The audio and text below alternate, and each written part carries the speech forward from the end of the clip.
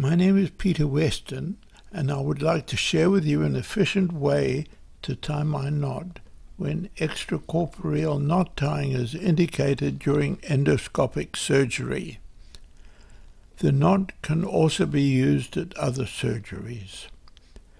Only two knotting terms will be used. The standing part. This is a stationary section around which the knot is created. The other term is the end, which is manipulated to create the knot. The following images should be looked upon as a smooth continuum and not as discrete steps. Please also note that the end is firmly secured at all times as it is manipulated between the fingers of the right hand. In this and the following images, the standing part is white and the end is shaded. The needle which was attached to the end is removed. The standing part is held against the palm of the left hand with the acutely flexed fourth and fifth fingers. The thread passes around the posterior aspect of the thumb, which is pointing vertically. The end passes over the palmar surface of the third, fourth, and fifth fingers of the right hand and is held by the thumb and index finger. The end is passed around the thumb of the left hand, thereby creating two parallel strands. The right, third, and fourth fingers pass between the two strands. The third and fourth fingers of the right hand have been passed underneath the standing part, and the third finger is flexed. The end is placed between the third and fourth fingers and is released by the thumb and index finger. The right hand is withdrawn and pronated at the same time, with the end being brought through by the third and fourth fingers. The end is about to be held between the thumb and the third finger.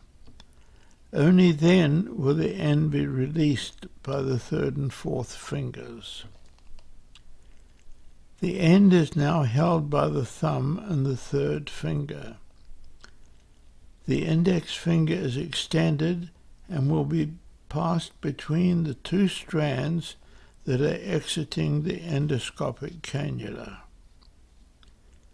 The flexed index finger is about to hook the end that is being held by the thumb and the third finger. The end is hooked by the right index finger and brought through the gap between the end and the standing part. As this process is taking place, the hand is partially supinated. The thread is released by the thumb and third finger and will be held by the index finger and thumb. The end is now held by the thumb and index finger of the right hand.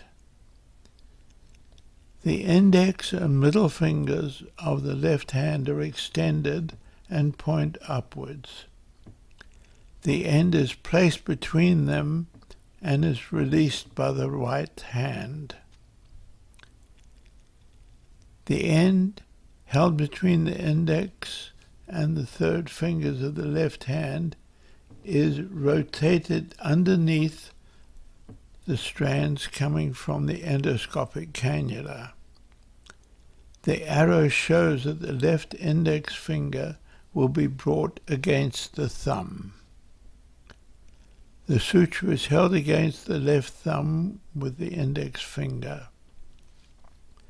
The arrow shows that the two strands behind the thumb are about to be grasped by the right thumb and index finger and pulled over the thumb. This shows that two strands that were behind the left thumb have been pulled over the thumb. The left thumb and the index finger pass the end through the loop. The end is grasped by the right thumb and index finger and released by the left hand. The knot is now ready to have traction applied to the standing part so that the knot can pass through the cannula.